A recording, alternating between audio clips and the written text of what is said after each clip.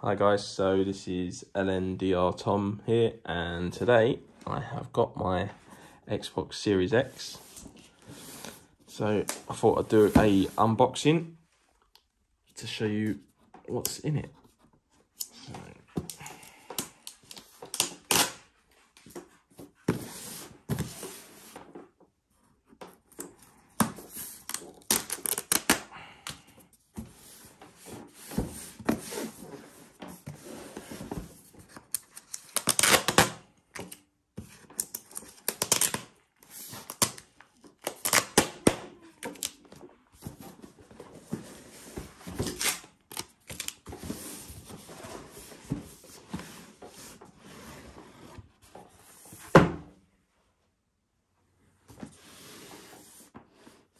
So we got the console, which is a lot heavier than I thought it would be. We've got the booklet.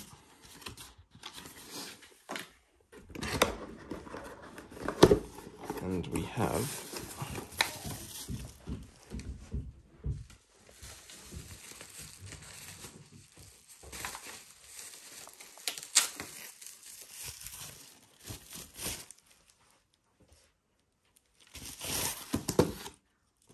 controller,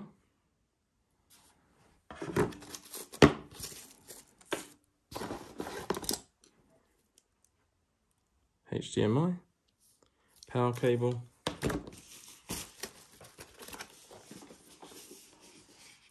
and then the Xbox itself. I'll just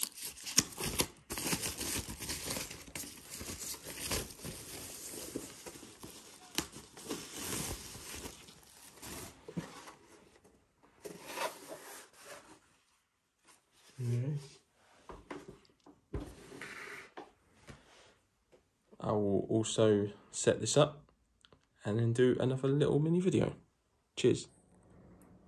Hi guys, so this is my desk at the moment. As you can see, the size difference between those two is pretty big.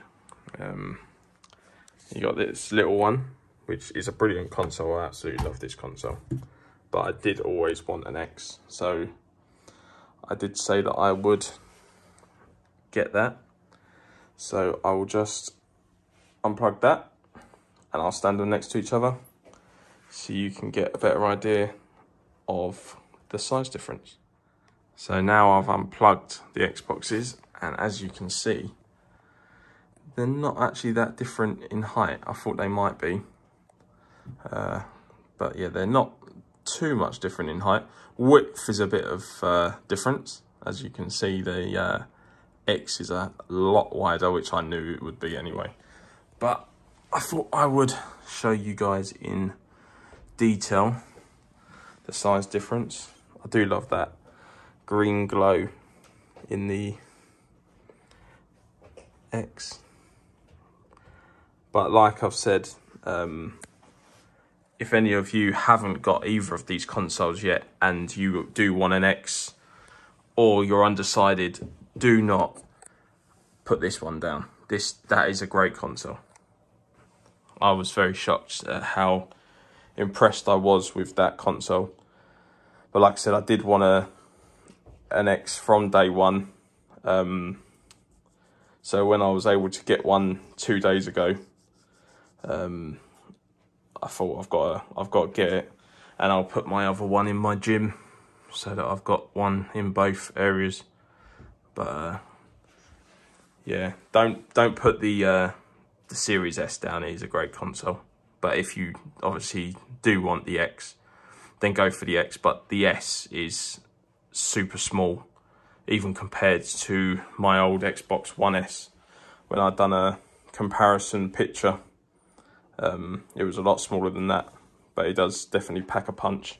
So yeah, there's the size difference of the two consoles, and I will now set them up.